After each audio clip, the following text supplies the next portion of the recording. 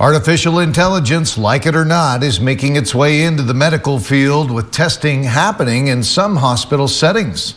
Several hospitals, including the Mayo Clinic, are doing test runs with Google's MedPalm 2.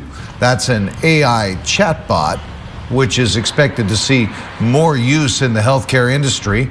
The program would dispense medical advice and act as a sort of medical assistant. Google says the system could also be used as a form of medical assistance in countries with limited access to doctors.